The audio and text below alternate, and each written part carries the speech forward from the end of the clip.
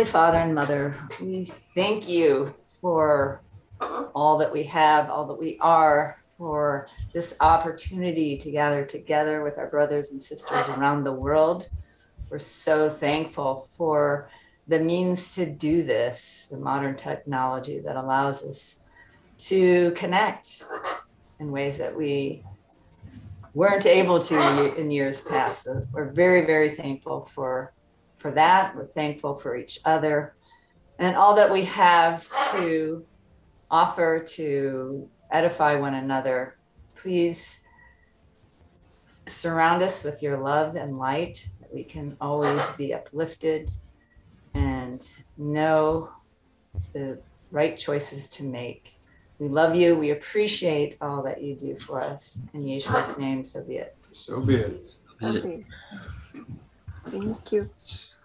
So I think we'll start with Lazarus today. Brother Tom wrote a question to me about the guardians. And I want to encourage everybody, if you have questions about anything related to Celestine light that you think would be interesting for your own knowledge, but also for everyone else's knowledge, feel free to send me those questions and I'll be happy to answer them in this format so that everybody can hear the answer to the question.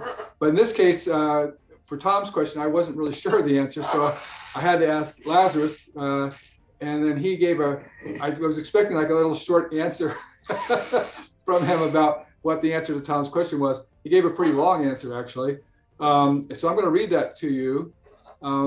And just to be clear, because we're going to also be having Philos come in, when Philos is here, that I'm channeling Philos. So I'm actually allowing my body, my voice, to be used by Philos to do what he wants to say.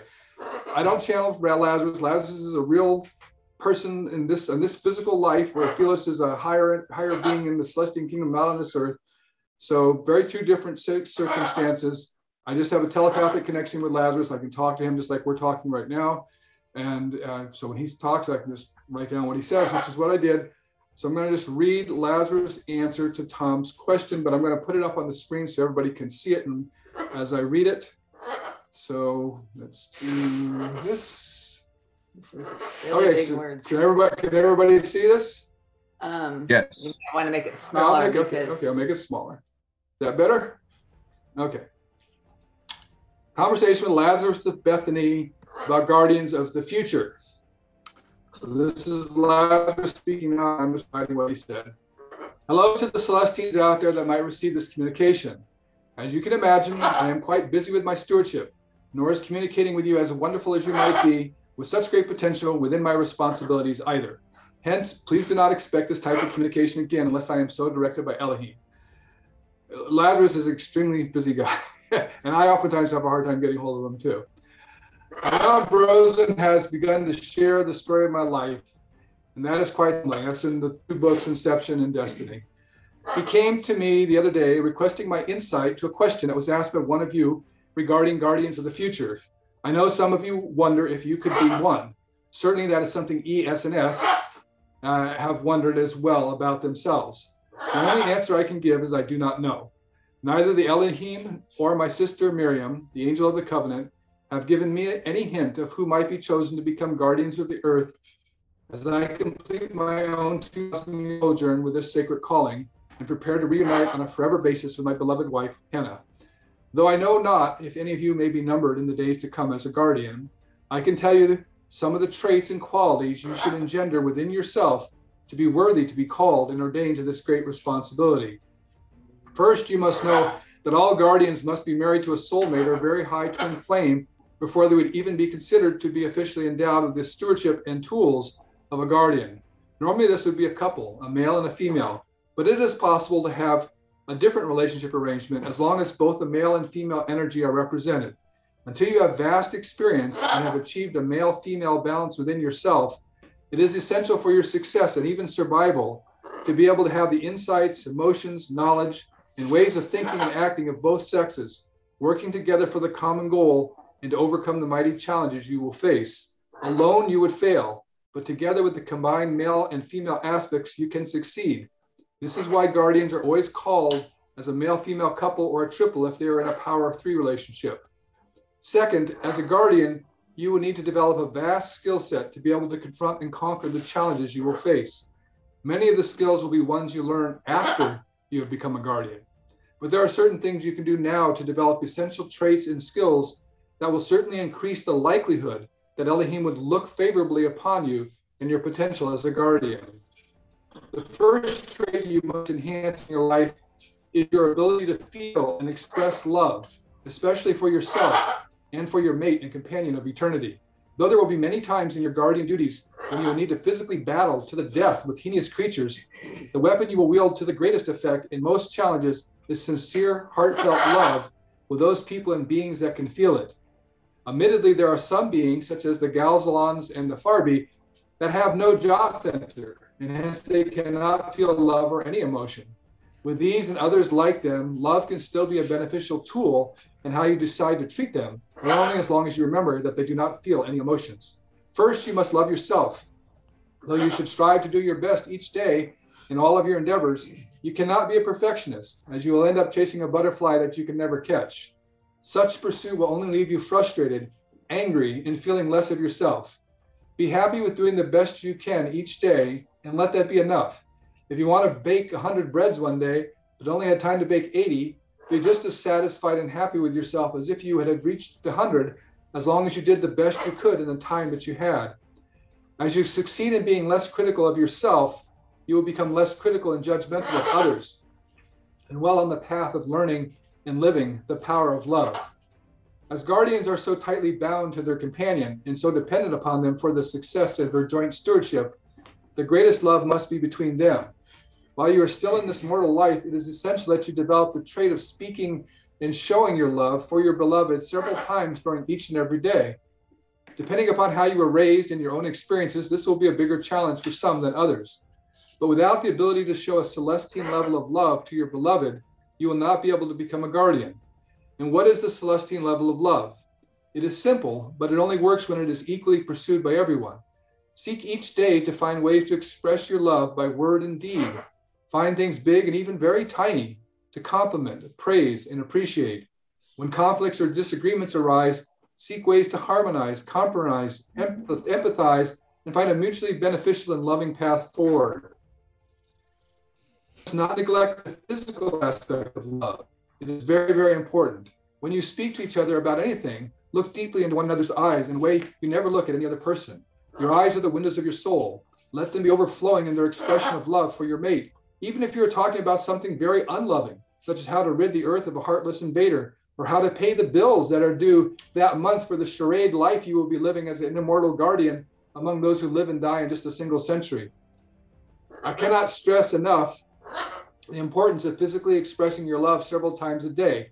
I am not speaking of sex, although that is one of the many ways you can express physical love. I am referring more to simple, small physical gestures that you initiate, such as reaching over and putting your hand on the leg of your beloved sitting beside you, or coming up and rubbing their neck or shoulders, not necessarily because they seem to need it, but just because you want to express your love. Each should come to the other to initiate physical, loving contact several times during a day, even if it is in the hectic day of challenges in your guardian stewardship. Many times I would be fighting some nemesis, either physically or mentally, and would be empowered to greater effort simply from a light, loving touch of Hannah on my neck or hand, even in passing, accompanied by a quick lock of her eyes as I was moving in one direction and she was moving in another. The next thing you must do if you aspire to become a guardian is to be a sponge for knowledge and to not be one-dimensional in your pursuit. Anytime you have an opportunity to gain more knowledge about anything, especially something you currently know nothing about, perhaps even have no interest in, leap at the chance and soak all that knowledge in. Even if it is something you may never see at the time, even if it is something you may at the time see of little value, you will be surprised at how valuable that knowledge may be to you someday in the future. Perhaps you have heard the saying, "Jack of all trades, but master of none." Elohim will choose such a person as a guardian, one that has a wide range of knowledge and skills in many areas, but is not a master of any of them, over someone that is an expert in a certain field, but has little knowledge or abilities beyond their expertise. Part of your knowledge must be of current world events and local concerns as well. Perhaps you never watch the news because it is depressing and mostly of things that are going wrong in the world. However, dealing with the things that are going wrong is the stewardship of guardians, and reading or watching the news from local to worldwide is something you must do. But you must avoid the fake news of the mainstream media and the very wacky conspiracy theories promulgated on social media. As a potential guardian, it's important to be able to separate the wheat from the chaff when it comes to news and social media reveals. Though Embrosewyn has not yet written about it, most of the actions we do as guardians take place here on our earth, with the Alamars who are born on this planet, who sometimes take actions that endanger all people of the planet. For instance, it is very well understood today that had Nazi Germany succeeded, the world would be very different, and not in a good way. As the last remaining guardian by the time World War II arrived, it became my duty to ensure the Nazis could not succeed. Someday, hopefully, one of Embrosewyn's books will tell the details. But suffices to say that my actions as a guardian ensured that it was impossible for the Nazis to succeed. I sabotaged their advanced weapons developments and thwarted their attempts to establish secure sources of oil. Without the weapons, including the atomic bomb, they were restrained in their ability to destroy. And by 1944, with no oil to fuel their war machine, their tanks could not move and their planes could not fly. As a potential guardian, it behooves you to also become self-reliant and able to defend yourself. You will be operating in the world, but no longer of it, and must be able to provide for yourself outside of the normal economic system, and regardless of whether the economy is up or down, as well as defend yourself and others when need arises. You should learn the skills to make it so, from professional economic skills such as trading, to physical skills such as martial arts or firearms, to mental skills and abilities to greater development of your psychic abilities, which you will certainly need as a guardian. Many of these should be classes that are taught to the Celestine Light Priesthood, so that all of you, even if you're never chosen as guardians, will have the tools to have greater success, security, and freedom in the life that you live. Lastly, I will tell you to get closer to Elohim and the Celestine Light. Being a guardian is, after all, a calling of Elohim that is only given to those with pure, unbreakable bonds to the Celestine Light of Elohim. With that, I must go. Duty calls, and until some of you can replace me, I must heed the call. May you be blessed in your pursuit of living beyond the mundane and discovering the greatness within you. Lazarus of Bethany. Wow. Awesome. Wow. It was amazing. Have you all read the two books that Yes. about Lazarus? Okay. And I think that's where Reggie started with Celestine Light, wasn't it? Yes, that was it. That was my kickstart. Your opening. Yep. I think I heard Erica said she was starting to read Inception now, I think. I remember getting an email from her recently for that. Oh, I'm reading the Immortality. Oh, that Labyrinth of Immortality, yeah, right. Right. So I'm just about done with that. Then I'm going to read Inception. Yeah, you'll find Inception is pretty much going to cover almost all the same chapters that were in Labyrinth, with a few things taken out and a few things added in. So if you've already read Labyrinth, you may want to go right into Destiny and even skip Inception. The original way I started that was with Labyrinth, and I realized after I did Labyrinth that there was too much in there for the general public as far as Celestine things from the oracles. So I took most of Labyrinth, leaving out some things, and created Destiny, added some things in that Lazarus had added, and then, created Inception. And then Destiny is a completely separate account of Lazarus' first adventure as a guardian, and with Hannah. And you asked Lazarus recently, I don't know if you announced it in the last meeting, that you want to start on the next episode of... Which I actually have already started on book 3 finally for that. But it's interesting because Lazarus he's very, very hard to get a hold of. I mean, if I try 10 times to get a hold of him, he may respond twice. So it's really hard to write a book when I have to depend on him to tell me the story, and he's hardly ever available to do that. So what he told me he's going to start doing, because he realizes the same problem, so he's going to start by basically telling his story when he has time. He's going to tell the story. He's going to record it on a recording crystal for me, so that then when I have a recording crystal, it'd be like listening to a tape recorder. I can just listen to the recording crystal, and then I'll be able to here without him having to be there personally telling the story. So we're really curious what a recording crystal is. No, I know a recording. Well, crystal. I mean, to be able to actually use it. Yeah, well, we've seen the recording. Well, crystals, yeah, when we get, because he's actually going to deliver it. So when we get the recording crystal, then I'll show it to you. Cool. Haven't got one yet. Yeah. So There are so many miraculous things happening with the books and the oracles, and it is just amazing. Everything that I wished for when I was younger than 13 years old, everything that I wished for, the world that I imagined I lived, is here. Exactly what I imagined all my life that is beyond this world. It's all now here. And that's amazing. The magical world all around us. And it's wonderful to have all of you a part of it, and in the future, I'm sure for some of you a much greater part of it, and look forward to that, and hopefully all of you. Yeah, that'd be awesome. Okay, so any comments or questions about Lazarus before we go to the next thing? Yes, Brother Reggie. Yeah. So looking at from what I heard, it was amazing. So thank you for sharing that. It was very, very powerful, inspiring, especially when I heard martial arts. He is perked up. I was like, yes, there's a reason. So, but what was kind of interesting was that he mentioned his he's mentioned his age very subtly. He's like 2,000 plus years old. Right. Yeah. Right. He's been around a long time, and he's ready to retire. He is really ready. Yeah. 2,000 plus years old. I think we told you in another meeting how his time clock was stopped 2,000 years ago, but then it was turned on again in 1951. Yeah. So 70 years ago. So he's been living in real time and aging. Although Embrosewyn said he still looks like he's in his early 40s. Well, I haven't seen him in person, but yeah, he describes himself. If someone saw him, yeah, I can see the image that he places. Of course, that's like Facebook. You can place images that are 10 years old. No, he assures me that anyone who meets him in person would never think he's over 40. Well, yeah. I was just making a joke.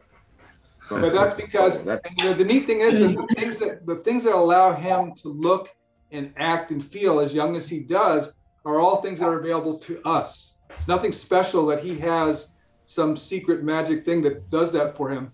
They're just the proper diet, the proper herbs, the proper exercise. These are the things and some tools he's given us that help, and we can all take advantage of them if we choose. I really want to get one of those chambers. Oh yeah, hyperbolic chamber. One of the things that Lazarus uses, we don't have one ourselves, but we'd like to get one, is a hyperbolic chamber. So if you want to look that up on the internet, hyperbolic chamber, that's one of the things that he said he uses to keep his age from aging. In fact, that's kind of what they showed in that little show, The Iron Fist. That one guy would go and lay in a chamber. He was yeah. So have any of y'all watched the show The Iron Fist?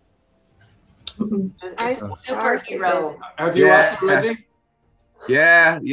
I didn't like the martial arts movie. It was kind of killing the martial arts, but yeah. But in that show, there's one character that actually uses a hyperbolic chamber. So yeah, that's one type of hyperbolic chamber. You can have, that's actually the most common type that you lay down in, but they also have some that you can sit in as well. And they have the one that in that show is a really expensive rigid type, but they have inflatable ones and stuff. And basically the hyperbolic chamber puts your body under increased air pressure and increased oxygen content while you're in the hyperbolic chamber. Well, even in the 90s, you used to be able to rent oxygen tanks or go into a medical supply place. You didn't need a prescription. And it's amazing just breathing extra oxygen. We'd come home from work and be tired. And, where some people go have a drink, we'd take some oxygen, and Yeah, we'd be just like, 10 whoa, Yeah, we 10 minutes. and work another it's whole like- day. If we It was want. amazing, absolutely amazing. But they've created it. They don't want people to feel Yeah, you like can't that. just go do that anymore. Yeah. Well, I go to an acupuncturist every week, and my acupuncturist has like an oxygen tank that he gives me as Treatment. a treatment, yeah, because he's Wow. he's a martial artist like myself. He was trained in Shaolin, so he was saying this is what's going to allow you to be better and more powerful in your technique. So I do that treatment every week. So it's kind of interesting that you mentioned that because I do that every week. Nice. That's awesome, Well, you know Reggie. how powerful it is, and Yeah. how Speaking speaking of your martial arts, excuse me, training, Yes. one of the things that Lazarus mentioned was teaching things in our Celestine like priesthood lessons. Is it possible to teach anything regarding self-defense in a Zoom setting versus an in-person setting? Yeah, it's possible. I've taught one of my students to break a brick through Zoom. Oh, okay. Yeah. I Well, that taught him might to be break. something that we might consider here in the future if you have an interest in time to do it. Is to tying it into your is there something that you can teach world as a us warrior. via Zoom related to helping us have better self-defense skills? Right. Like, I could do that. It's more of understanding what we have and how to use it. Right? Yeah. Because we have these are weapons. Everything about our bodies are weapons. It's knowing how to use it effectively and efficiently without putting too much energy, but using your breath. Hence the Lanica, right? The Lanica training, contemplative meditation, right? Using all that, behind of what we already have and enhancing it, like Lazarus said, we have all the stuff, we have all the techniques in the Celestine. It's how we use it to get to the next level. So yeah, absolutely. And with time and scheduling, yeah, we should definitely do that. Just give the basic aspects of how to tap into your chi, your energy, how to move, how to flow, how to throw a punch without breaking your hand, how to kick without breaking your foot, and all that stuff. Yeah, absolutely. Yeah, sounds awesome. That would be good stuff to know. I have one. That's good. That's good. I like that. You're on a good start already. Great. Angie? I have one more magical question. So yeah, while I was reading the books, because I started with the oracles, because I wanted something real. I have read 20 years plus on everything that is about hermetism, occult energy, light, dark, everything, and I just spoke to my guardian angels, bring me something real, the most real thing there is on Amazon, and I find the oracles. Me being me, I wanted to see what is not there in the oracles, what is not told, because I can sense something more behind the lines. This I have done all my life. I want to learn more and more and more. And this is how I got to the books, Destiny and Inception. And I noticed you have the labyrinth. So I imagined 2 words extra, 2 words. I will learn. So I bought every single book. But me being here, it's not the most biggest problem. But one day when all this with the COVID is over, I will come to you guys. I mean, I want to come first time, and then I will be coming if you have me. But I miss here the practical part. Theory, I know everything that Lazarus said. I mean, I have all these traits, even my soulmate, but I miss the practice part. I love to do magic. I love to someone to throw me a stone in the air and like Miriam to fetch it. I want to draw the gateways. I want to show me someone how to use my magic wand. I want these practical things, and me being so away from you guys, I need a teacher. Can I call on someone, an angel of magic hearts to say, or a teacher so I can talk with her, or her preferably, because I'm more connected with female energy, or him if they want to show me to connect with them telepathically or on the astral level, so they can show me how to use everything. Because I know to do all these rituals, I enchant minerals now. Even I'm good with magic rituals, with organized light magic, but I need a teacher. Is there someone to call in, because I'm so far away from you? And there are things in magic arts, that I, as in martial arts, we need to be shown physically, face to face. Well, our plan is to have like a 1 week training every year. And that was supposed to start last year with the summer solstice, and then COVID hit, and and then this year things are up in the air. So it's testing our patience. That's one of my things that I have the hardest time with, because I keep too close of track of time. I know I have a finite amount of time, so I want to do it now. And so that's been one of my biggest lessons, is we will be given what we are ready to receive. But you're going to find that our priesthood, now we're back to doing our priesthood classes, especially with Philos, you're going to get a lot of that practical, even though it's not in person. Today, you'll get a great practical today, just starting with what Philos is going to talk about today. Yeah, great. So, because as far as an angel or guide, I'll have to look in to see if there's somebody particularly that would work with you for that, and I'll get back to you with an answer on that. Yeah, but I think you're going to find a lot right here in the priesthood class. Yeah, can I say hope something? So. I hope so. Yeah. Can I say something quick? Real quick. I understand your question, Sister Dancha, because I'm in the same boat. I like somebody physically, to teach. And it goes back to when I was training in martial arts.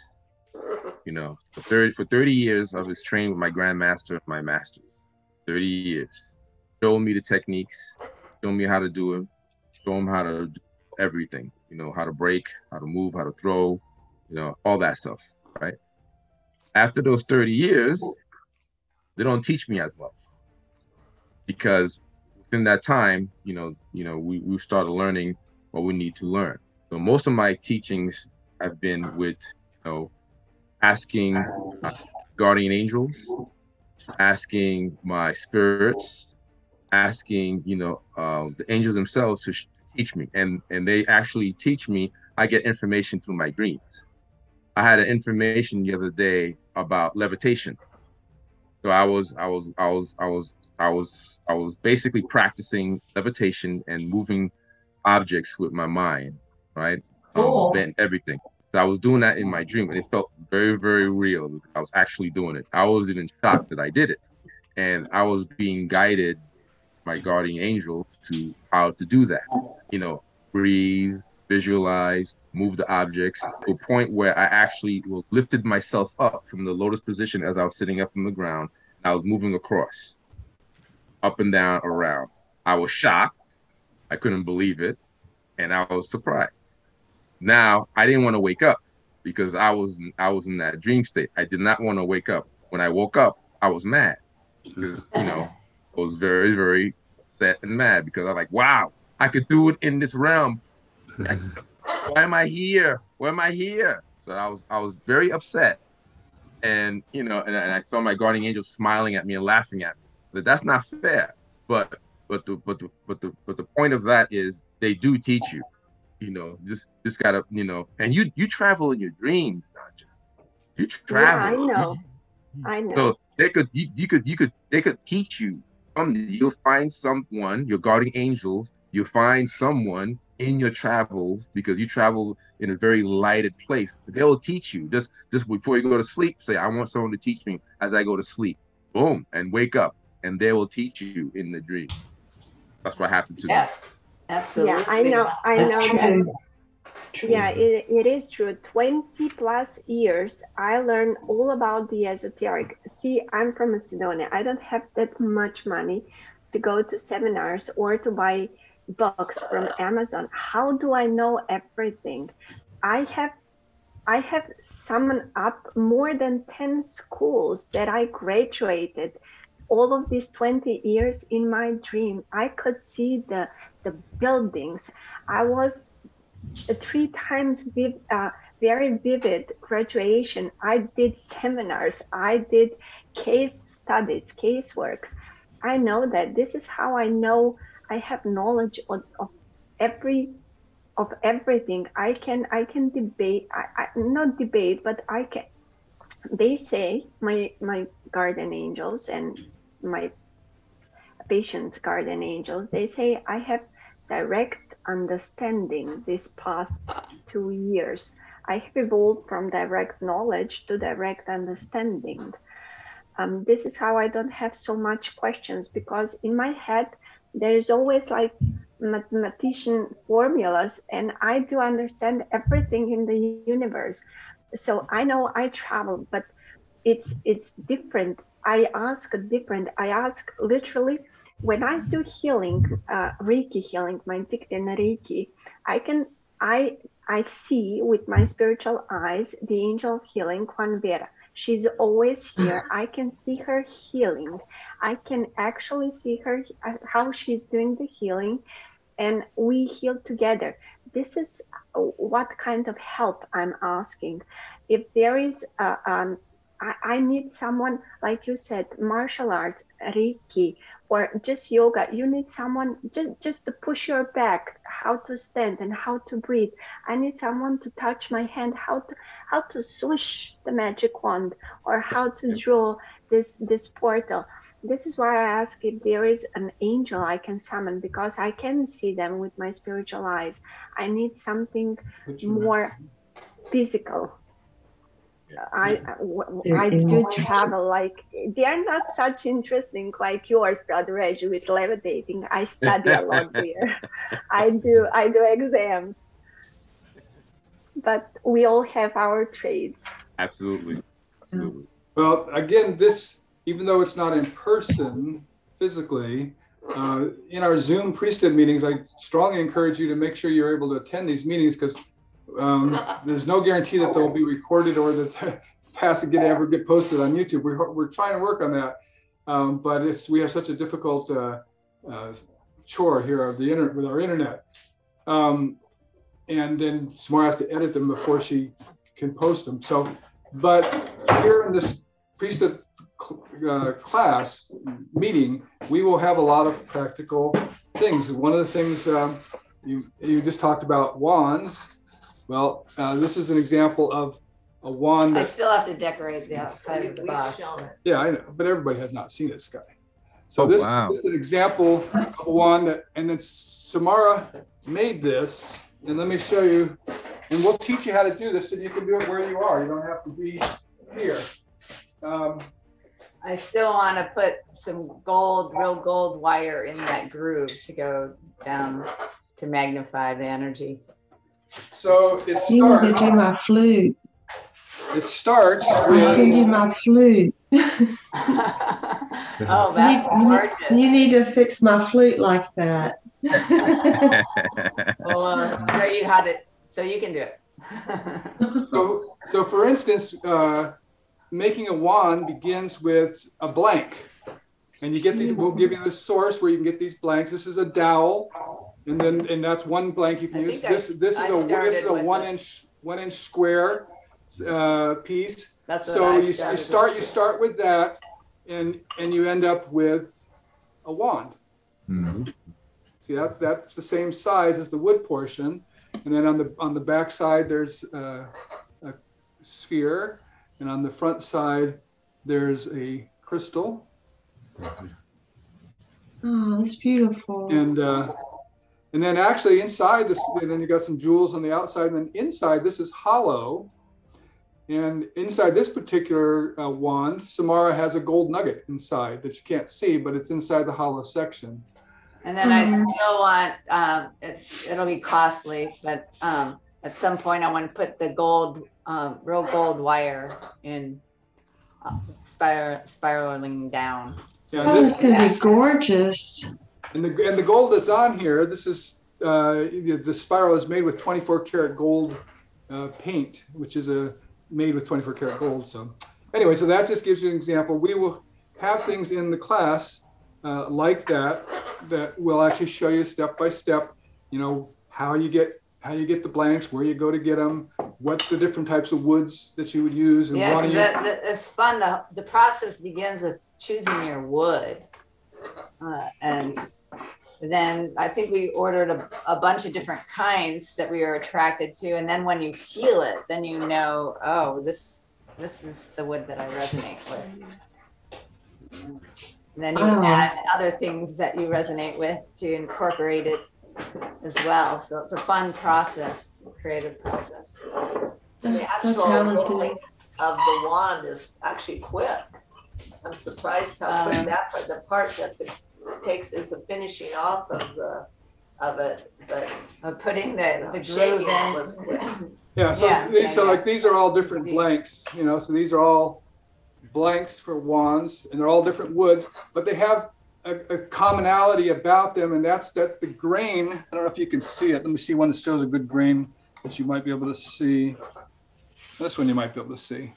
Okay, so you can see the grain runs nice and laterally along the length of the wand, and that's really important if you're making a wand, because you'll see a lot of wood where the grain is very convoluted, and that grain is how the magical energy that you're creating moves and amplifies. But so if you have a nice linear grain, you can do that. But if you have a convoluted grain, which is often many types of woods that are very beautiful woods, but they have a very convoluted grain, they don't transmit energy very well because of that convoluted grain.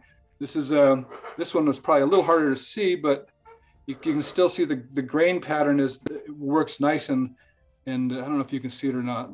Probably can't get it clear enough.